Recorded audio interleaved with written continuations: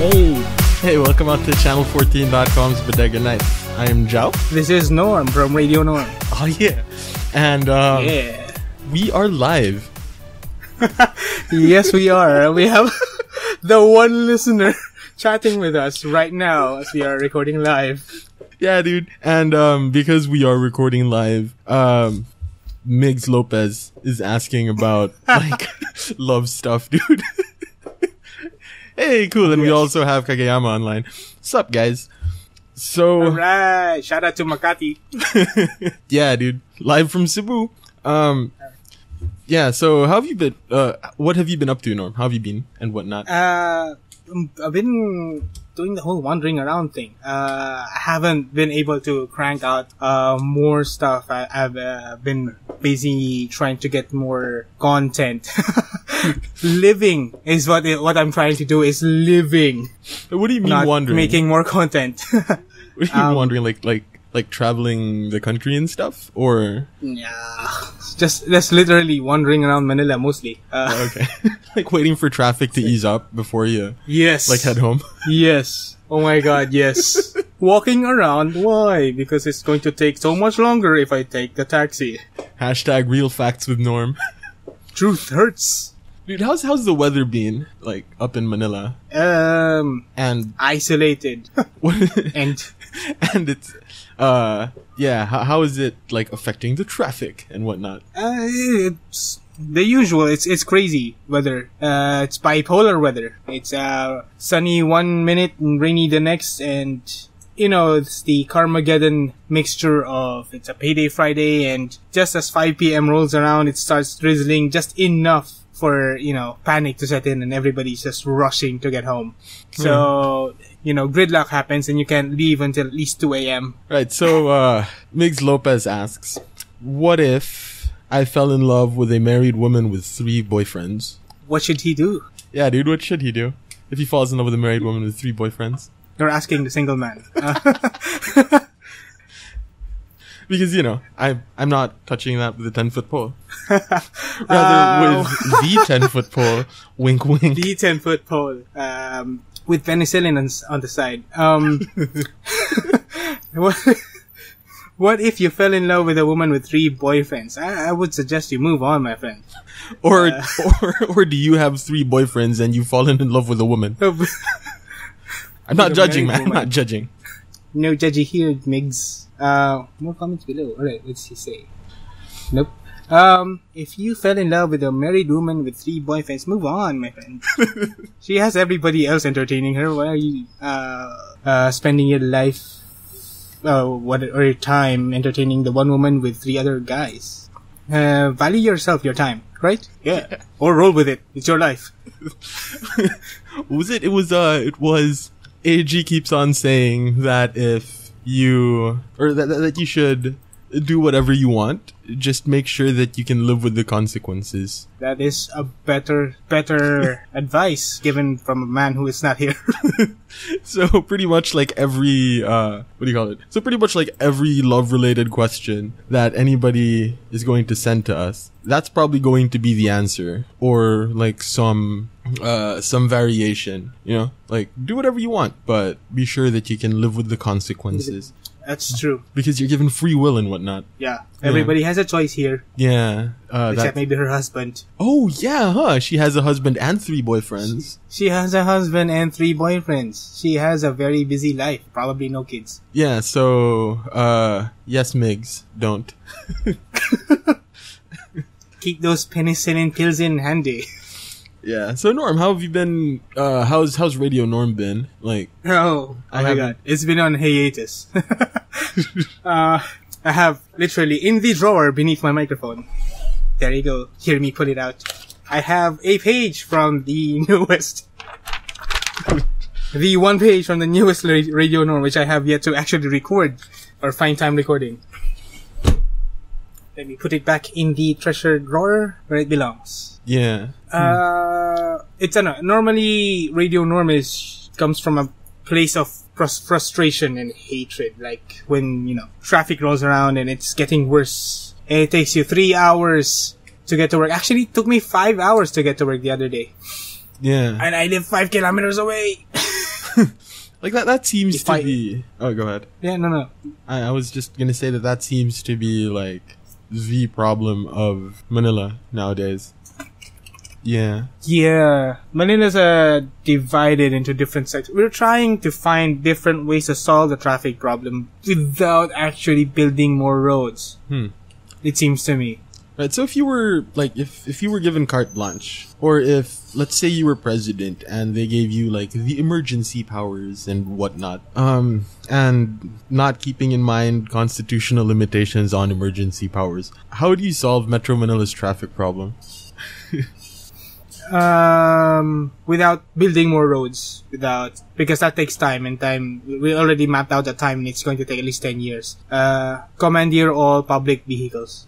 Make them into government vehicles. Government control. All buses, all jeepneys, all tricycles. Yes. Kageyama says napalm.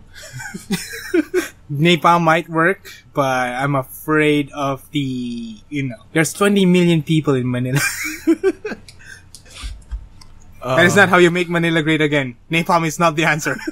Are you getting a cold? Yeah, dude, the weather here hasn't been great either. And everybody's getting cold. I had a cold for an entire month. That was annoying. Yeah.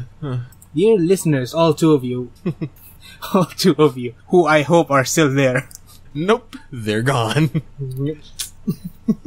Alright, what's new in the world of TV? Because this is, after all, Bodega Nights. And we all watch TV, apparently, on some level. Yeah. About, what's it? You haven't watched Luke Cage yet, no? No. But I hear there's some people aren't getting it. Oh, what do you mean? Like I'm hearing reviews. I can't avoid some of the commentary on it. And some people seem to be saying that the people who aren't exposed to the comments are saying it's racist. Huh? That's really weird for a show that I think goes out of its way to be very Inclusive? not racist. Like, there's this one big monologue that Luke Cage has about like the N-word, and this monologue about how Pops always wanted his kids to see a black man working for his keep, that kind of thing. Mm-hmm. So, like, I don't know how that can be. I don't know. I'm more excited for Defenders. Oh, yeah. Get Luke Cage out of the way, get Iron Fist out of the way. I'm more excited for all of them together in one show. Yeah. Like Iron Fist. Were you ever a big fan of Iron Fist? Not that big a fan. He seemed like I treated him like a side character, and that's my dogs in the background. I was more interested in Doctor Strange at the time. Oh, yeah, they are like really similar, huh? Insofar as like twirling their hands around and making magic-y stuff. White people knee deep in Asian stuff. Yeah, white people knee deep in Asian stuff. Real facts, people. But it's not white. But it's not appropriation. It's not cultural appropriation. They were actually written that way. Iron Fist is actually white. He just studied kung fu. Yeah, that was a like really weird thing, no? When some people had that quote criticism of Iron Fist's casting as being like a white dude. Yeah, I heard about that. Like, that's just weird? Is it symptomatic of people who just don't do the research on the character? Should they be doing the research? Well, if people are gonna be like running their mouths, then yeah, I mean, do a little bit of research, even if it's just a little bit, you know?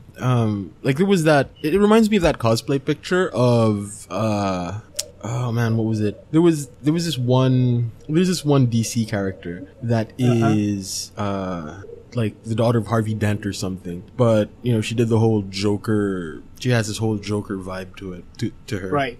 Like, yeah, she's this really deep cut in the DC universe that I have like really no idea, or that I don't have very much idea about. But this one girl like cosplayed as her, and she did a really good job getting the look of the character down. And a bunch of comments were around the idea of like hashtag fake geek or whatever, because it looked like this mishmash of a bunch of different characters. Right. And this girl, at least to the mind of that person, was getting, the Joker wrong, and the Mad Hatter and all of that, like completely wrong. When really, It's a yeah, you get where I'm going with this. yeah, it's a. I remember seeing it, and I don't remember the specific version of the Joker, but I know it exists. It's a very niche version of him, but it exists. Yeah, It's actually a very good cosplay. yeah, and so it feels sort of the same, you know. It's Or it's a weird. Is it a weird gray area? Like, are people allowed to be slightly ignorant because it's a very obscure character? Well, yeah, I guess with that particular character, sure. But then, you know, say with Iron Fist, like if you even have this passing interest in comic book TV shows and whatnot, then like you should know that there's this thing called Iron Fist coming out, and with like the entirety of the sum total of human knowledge, quote unquote, available on the internet, then it couldn't really hurt to, you know, do a Google search maybe. But then the other thing is, like, could this also be somebody that is, could this just be a group of people that are just trolling, right? Like, because the whole whitewashing thing has kind of been an issue in Hollywood. Huh. I had a question about that actually. Trying to rack my brain for it, suddenly blanked out. Wait there. Yeah. Miko messaged us. Duella Dent. Yeah, that's the steampunk female Joker version. Yeah. So there we go. This is Right, cool. Iron Man. Fist. Like if ever we do like this whole live thing and say one of us can't make it to record, the person that can't make it to record should be in chat all the time to be like the researcher. Like if you guys do the recording thing, like you'll see me there in chat. Can't record. Being like Gotta provide fact checker. Yeah, being the fact checker. The stat guy. That's you. Where were we? Iron Fist. Yep. And research. Yeah. I was thinking about that. I was trying to figure out where people might have gone wrong with how Iron Fist started out, and I think part of the blame might have been on how the Netflix or Marvel or the studios have decided to introduce Dan or Iron Fist. Mm-hmm. It's well, if you see the trailer, it's really more of just him being a badass and him coming. It's about him coming back to New York, isn't it? Right? Yeah, New York. Yeah, and slowly they're teasing about his kung fu powers and the mystics, about him being Iron Fist, and that's all serious and gritty and great, and it's all amazing. But another take on it could be about them playing, making jokes about the fact that he's white. His name is Iron Fist. It's clearly he's doing kung fu. You know, they kind of break that wall already before the show even starts, so they don't have to explain that whole. You know, just because he's white doesn't mean that he can't get into kung fu or he can't get mystical powers from Asia. Or yeah. Just throwing my 2 cents in there. Yeah, or 2,000 yuan because China. It's 2016, people. Why are we still keeping the Chinese things to the Chinese people? Yeah, so like, wait, where was I going with this? Iron Fist, cultural appropriation, criticism, really weird, like really weird. But then, I guess the same could be said about, what's his name? Johnny Storm being played by Fantastic Michael B. Jordan Four? in Fant4stick. Fant4stick, yes. Yeah. Weird name. Yeah. I think we had like a discussion about this with Dave some time ago on a Bodega Nights episode. I'm not even sure if it's still on the feed. But like talking about race and comic book characters. Yeah, it's way back, dude. A year ago. It was something about and my position still hasn't changed. If there is something that if there is some story reason that compels you to have the character a particular race, then don't change that person's race, right? Mm-hmm. Like there's no way that you can have Steve Rogers be a black guy. Because of the context of the creation of Steve Rogers would make a black guy being Steve Rogers weird. Steve Rogers can't be a black guy because of because of the time period. Because Captain America is, after all, very sort of period piece, but then that doesn't necessarily preclude him. But there's just something about the sort of ideal Aryan specimen punching Hitler in the face. Yeah. Right? It's the irony of it. Yeah, so there is that. And I guess the argument could be made that if Steve Rogers were black and he punches Hitler in the face, there is a certain sort of effect to that as well. But yeah, the thing about Steve Rogers is that to Hitler, he is one of us saying that we are wrong. And I think, that's sort of why that's a big part of why you can't have Steve Rogers be portrayed by a black guy. But then with Iron Fist, I'm not sure. Like an Iron Fist be black? They did it for Spider-Man. And the Human Torch, actually Spider-Man is black Latino, if I remember correctly. Just for everybody listening. Yeah, dude, Miles Morales, right? Miles Morales. Right, so, Iron Fist versus Afro Samurai, who would win in a fight? Tough call. I'd say Afro Samurai. Iron Fist. But he's an Afro Samurai. He's got a fro. That's enough. And he is a samurai. Nikki is asking to mention her great theory about Manila traffic. Alright, oh yeah, dude. What do you call it? Going back to Manila traffic, are you familiar with the Cobra effect? Familiarize me, sir. Right, so the Cobra effect is this thing where, basically in broad strokes, it's your solution to the problem makes the problem worse. So, apparently in India a long time ago, there was a problem with cobras and stuff. And so what the British government did was they decided to incentivize people to kill cobras, and every time they brought in a dead cobra, they got some money. Now, what some enterprising Indians did was they decided to farm cobras, yeah. And once the British people found out that this might not be such a good idea, and they stopped this incentive, suddenly you have an entire farm of cobras. Yeah, and the cobra farmers just sort of let them loose because they were worthless, right?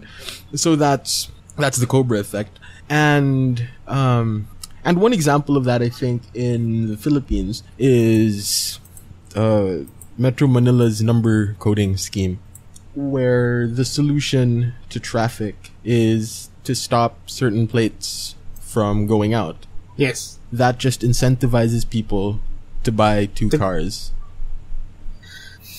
True. So, in an effort to stop more cars from going on the road, all of a sudden, you have twice as many cars potentially out there.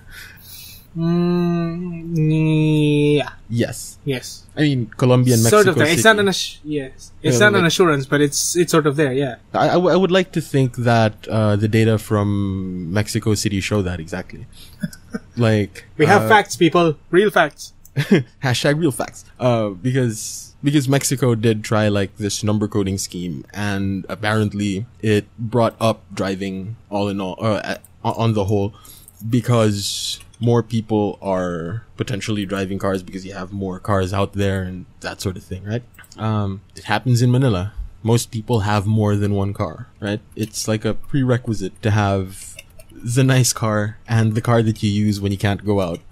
And on days where on days where you're not coding, instead of taking one car out because you have two cars, you're taking both of them out anyway, instead of carpooling like a civilized human being. Anyway, Nikki's theory is Uber also had the same sort of effect. because you still have more cars on the road. yeah, because you have more cars on the road because of the way Uber works, or because of the way the quote sharing economy works in the third world, where you have, if not more cars over more time, actually. right? So like instead of average people putting their cars up for Uber, so you know, utilizing the You space buy in the new back of the cars. car. Yeah, you have these enterprising Filipinos buying an entire fleet of cars and putting them up for Uber, and as a result, you have many more cars on the road because Uber was supposed to solve the traffic problem of Metro Manila. Because they're outsmarting traffic together. Well, no, that's Waze. It's not. It was sorry. I was like, that was very, very passionately strong. It's not. Like I'm a spokesperson for Uber. No, I don't. I remember Uber's messaging in the first place, and that's what got me to buy, was that it was a better option from the local taxis. It never, at the beginning, it never said that it was going to be the solution to traffic. It was either make money on the side, or we're better than we're safer or better than a taxi. That was their messaging before. They're just only now messaging, changing their messaging to make or help solve Manila traffic by pushing their other services, Uber Pool and the other one with cars. Yes, real facts. Not endorsed by Uber. And Uber Hop. Yes, they're pushing those two. Because of the whole, you know, more people can ride in the same car thing. So it's supposedly less expense, less cars on the road, supposedly, but it doesn't really. You're right, Nikki, Joao, you're right. It doesn't really stop all the other Ubers from staying out on the streets. Right, so, it's a conundrum. They're not necessarily making it worse, but they're not really helping. Plus, if more people make money from Ubers, they're incentivized to buy more cars, which can get more cars on the road. You know, it's kind of, which, you know, makes people get onto an Uber more. I don't know. It's what ifs and what could be's, right? Yeah, so there's that, but then like it isn't simply the coding scheme and Uber, obviously. Yes. You know, I'd like to think that that the traffic situation got worse as a result of the price of gas just dropping precipitously. Now it's rising. Yeah, so like but like there was a time when it was like 60 pesos per liter or something of gas. Yeah, I remember that. And the traffic really wasn't that bad. And you know, when Merca, when the US discovered, or not discovered, but learned how to frack oil, then like the price of a barrel of oil went down by like 50%. Yeah, sorry, math, not good. Just reading chat. It was like what? It went from like 100 to something like $50 for a barrel. I'm sure like Miko is gonna look that up. Yeah, and yes, I do not remember who said that, but somebody said that. Somebody was quoted as saying the prosperity of a city isn't determined by when the poor can afford a car, but when the rich take public transport. Yeah. Yeah, I agree with that. I mean, like right now, the middle class don't want to take public transport. Yeah, and you know the thing is, it isn't when the middle class can buy cars that you can say that the city is good. Although, question though. When those folks in Forbes decide to take the MRT. I'd like to see that happen. Question though. There's one aspect we haven't really touched. The UV Express shuttles. Yeah. Would expanding on those or cutting down on those help alleviate traffic in Metro Manila? Like we've talked about how I've already mentioned that the government should take over, you know, buses, strikes, jeepneys, almost all public transport, really. So if they don't have to compete in a private sector, or they don't have to fill quotas, then they don't have to rush. They don't have to cause accidents. They don't have to necessarily take risks. They don't have to take unnecessary risks with traffic. Everything would be more orderly, and it's not going to solve there are significantly more cars on the road problem, but it would lessen the amount of times we would see car collisions, I assume. Oh, dude. So, haha, researcher. Good. The quote is, yeah, really, it's actually a quote, but the idea of it. Anyway, it's from Gustavo Francisco Petro Urrego? Yeah. Urrego. A Colombian politician and economist. He was the mayor of the capital city, Bogota. So maybe we don't learn how they won the drug war, but we learn from their traffic schemes, from this idea about how we have to have a good public transportation system to stop traffic. We should have had more infrastructure built decades ago. Yeah. That's what we should have had. Oh well. That's that. Oh, you were saying something? We're trying to build more roads. Why aren't we building more trains? We are. There are plans for it. But I mean, like inner city trains.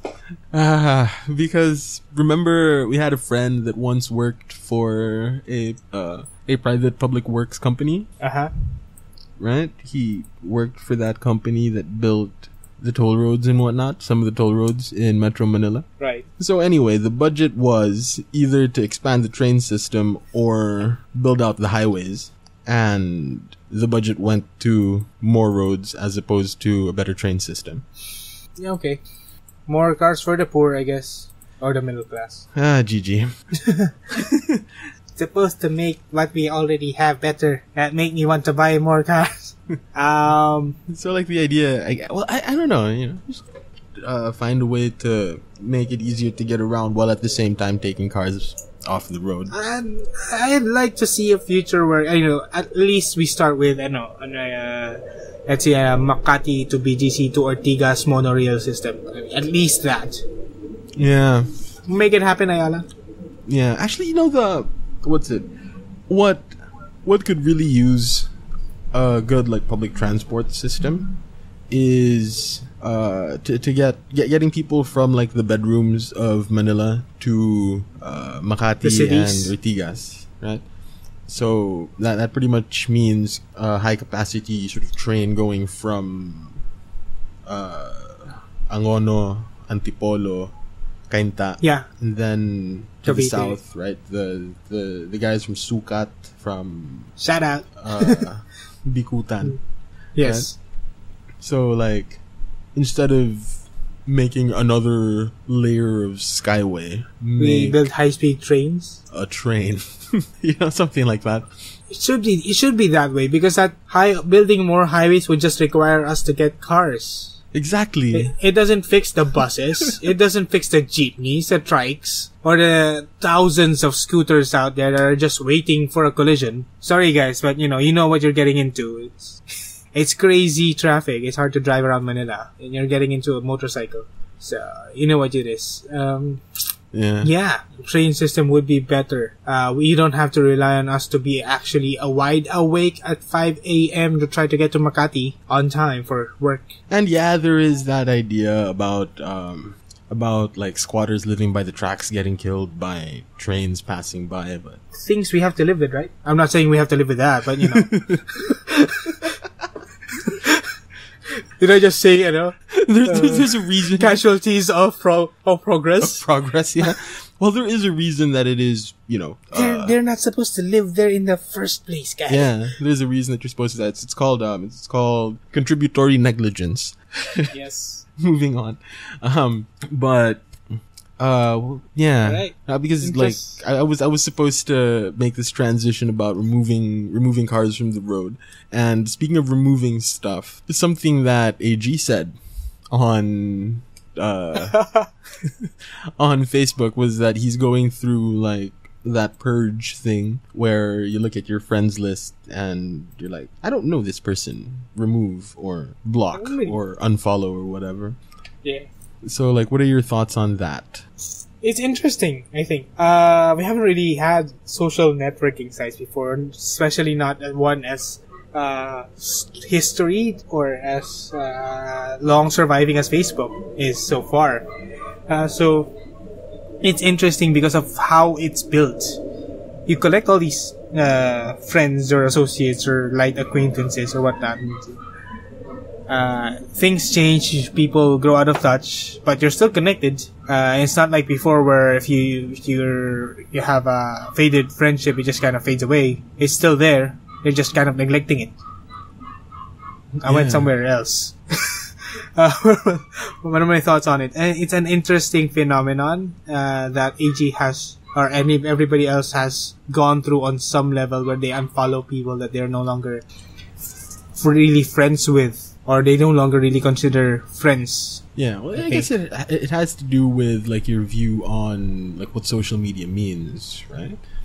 Because to some, social media is a super high number that you can monetize, and sort of and also how you silo your life, right? Like the number of people on Twitter is like for me, I don't view Twitter as a very like personal quote unquote platform, but like Facebook, for example, I try to make it a point that most, if not all, of the people that that I am friends with on Facebook, like I could recognize walking down the street and be like, hey, I know you, and we went to school together, or that kind of thing. Not necessarily like, oh yeah, we were in the class of so and so, but like I remember seeing you on campus, you know. Right. So I try to make sure that at least that's, or I think that that's how I view Facebook. But apparently, some people like have an even like tighter what do you call it, like a closer knit group. Yeah, like a smaller circle, or would like to keep Facebook to a smaller circle. Right? Yeah. It's less public. It's less social. Well, it really depends on. I guess it really depends on how you're using Facebook. It changes over time. It starts out with you adding friends. It ends with you removing friends. Ends with you trimming the hedges. People whose friendships did not go as deep as you probably thought at the time you added them as friends, I guess. And then eventually having your Facebook page memorialized. Yes. That's a thing. That's a thing. You don't have to go to the cemetery anymore, necessarily. Well, that's like a really interesting phenomenon. Like, what do you do with a person's social profile when they die? Because we are reaching that point where, you know, it's still there, right? It's like a mausoleum. It is the record of who you are. Nobody deletes it. It doesn't disappear. It's just there, the record of everything you've ever said online, visible to whoever has added you as a friend and you've added back. Right. And so some memories are sharper. Some memories will never fade away. It depends on whether you have a 4K monitor or whether you're at a 640 CRT. Yeah. But then at the same time, like, remember when Multiply shut down? Yeah. A couple of years back. That was also in some way like a moment of clarity for me. That, yes, like, there is persistence to your actions online, or there is, you know, this record of you online. But say if Facebook dies, then just like memory, all of it's gone. All of it is gone, you know?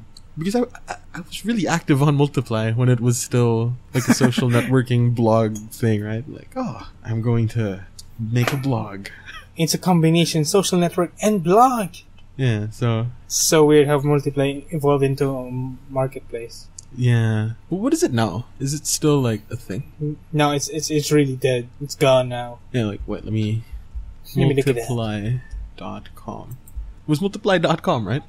Yeah, it was Multiply.com. It's gone now. Right. What happened? It just Multiply. the title is just uppercase multiply. Alright, Tech in Asia. There's an article called What's Happened to Multiply. And it was an e-commerce giant in Indonesia. Yeah, like it was big in Asia. Apparently. Right, so apparently there's another company that's calling itself Multiply now. Fan engagement platform for the 21st century. Add your email to find out more. Nah. No It's thanks. spam. So much spam. Dude, something cool that when it comes to spam, something that I'm encouraging you to do, and I encourage everybody to do, is like get your own URL, get your own domain name, and for everything that you sign up for, create a separate email forward. What? Right? So like whenever I fill out a form or whatever, like for school, right? If I have to fill out a form, I pop into the app on my phone, create a forward, an email forward, which is like name of school at then joaotienza.com. Okay. And I do the same thing with everything that I sign up for, you know. Why? That way I know who's sending me spam. So if I get spam from a penis enlargement pill company, I just have to look at the email address that it sent the spam to, and I know who gave away my email address. I see. That's interesting. And if I want it to stop, I can just turn off, right? I can just like kill the forward. Yeah, but don't those things cost money now if you connect your domain name to your email address? No, so like Get real technical. Let's see. So say you sign up for a service. Multiply. Yeah, so you sign up for Multiply, right? And you have a domain name, atienzamusic.com. I will open up the GoDaddy app and I will create an email forward, which will So the forward is multiply@atienzamusic.com, and I set it to forward all email that is sent to that email address to my Gmail inbox. That's see. free. I cannot email as multiply@atienzamusic.com, but I receive email from that email address. Yeah. So yeah, it gives you more control over, you know, the services that you sign up for and whatnot. That's yeah, all right. So I just say that sounds like a lot of work. Not really. Yeah. I'll look into it. I mean, you know, it's just. But more importantly, I would actually want to ask, like, how important is it to have your own website in 2016? I have no idea. In the age of social media, I remember when in the early to the mid 20s, it was important to have your own website or blog for some reason. I don't know. Because we assume people are lining up to listen to what we have to say. And then, you know, now we have a Twitter account, apparently. and a Facebook page. So, now I'm questioning, like, what's the point of a personal website? Well, it depends on how big you are, I guess. Yeah. Portfolio sites, I kind of sort of guess. Aside from, it's just sitting there. Yeah. But say if you're big enough, you should have your own website, I guess. That way you're not going through the rest of stuff. I guess. Dude, if we could afford it, I would not use YouTube to live stream our stuff. If we could afford it. Like, if we could afford that. You know, if we could afford, well, no. Sponsor us! I kind of like our, hosting with I kind of like that we're hosted by archive.org, but you know, we are? Huh, okay. Yeah, like all of the audio files are on archive.org. So so Miko is asking, are you upset that the other norms took your online stuff? I think he's referring to the incident a few years ago when I had a bit of a short kind of verbal discussion with a short discussion over Twitter with Norman Tan from Singapore. Shout out you. Because he left the Twitter handle at Norman Tan alone for a while. Yeah. So I saw it and took my opportunity. I took over it. He got pissed off. I miss my old handle, but some Filipino took it. I didn't think he'd take it so immaturely. I thought he'd just suck it up and walk away. But no, actually, I'm not upset that the other norms took my online stuff. They haven't really. More of the people have not actually fought me over domains and Twitter handles. Surprisingly enough. Yeah, but you got your. What is your Twitter handle? At the Norman Tan. The Norman Tan. At the Norman Tan. Okay. That's what I changed it to ever since he, filed a complaint. Since Norman Tan from Singapore got mad. Since Norman Tan Singapore got mad, and since I'm not famous enough to get verified Twitter. Not yet. Not like at real Norman Tan. Yeah. It's the Norman Tan. Looking at you, Canada.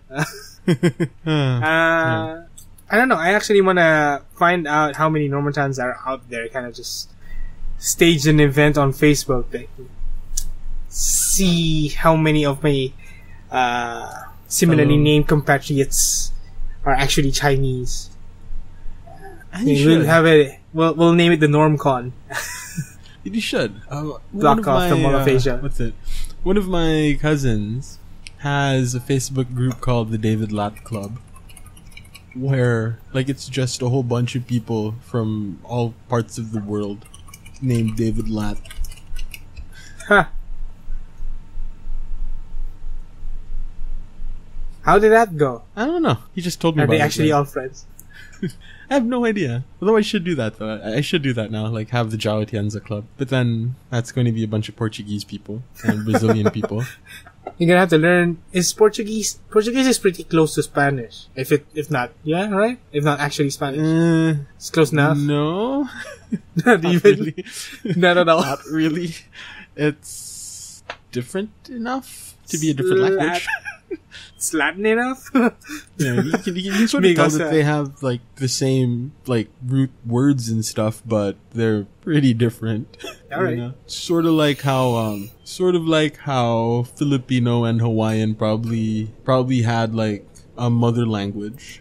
Oh, alright. If you count from 1 to 10 in Hawaiian, in the Polynesian languages, in Filipino, in the Malay languages, they all have this similar sort of sound to them, and they all came from one language, but they've fractured enough that they aren't, I think the term is mutually comprehensible or something.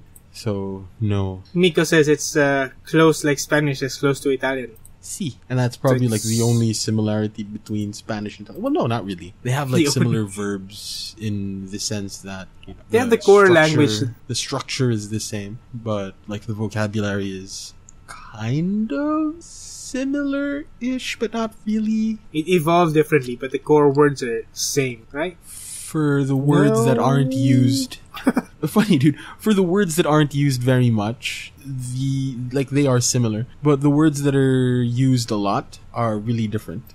Okay. I think that's how it goes. Or it could be wrong. It could be the other way around. I don't know. Language evolves over time and whatnot, right? Yeah. I was gonna transition from earlier when we were talking about if I could afford, or if Channel 14 could afford it, we wouldn't be live streaming on YouTube. I was gonna transition into the Patreon account. So guys, help us transition out of YouTube. Or just if you can donate a few bucks on Patreon. Few. Yeah, you get a supporter show for it. Please, sir. Yeah. Abako too, sir. Keep the electricity running and whatnot. Yeah. Keep us on air.